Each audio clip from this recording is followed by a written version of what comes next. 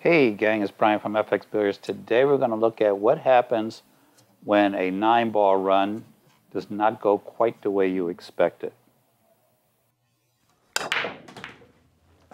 So we made the 1, the 2 came down predictably, and we made our wing ball, which was the 6, just like we predicted. I'm going to take ball in hand here, guys. This is definitely a makeable shot, and in a match I would shoot it as opposed to playing safe.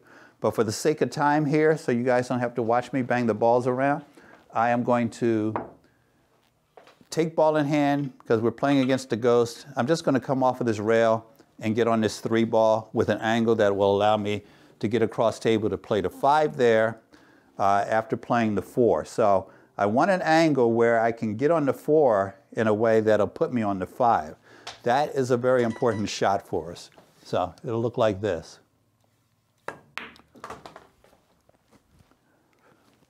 Just because that 4 is sitting in the pocket doesn't mean we don't get position on it.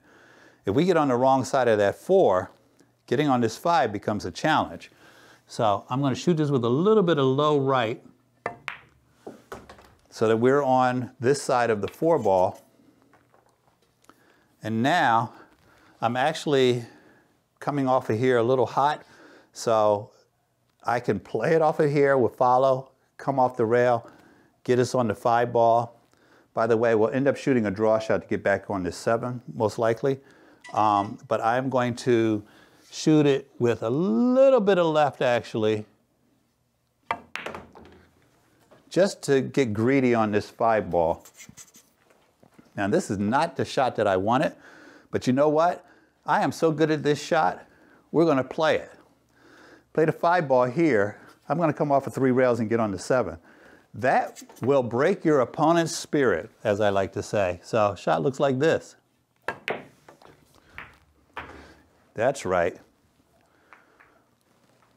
You know he's crying right now, right? You know what I'm talking about, your guy that you're playing? He's like, did he really call that and then do it?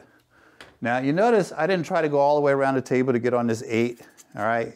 I can make it from here, so why am I doing all of that dancing? You know, unless, again, I'm trying to break somebody's spirit. It's not a nice thing to say, is it?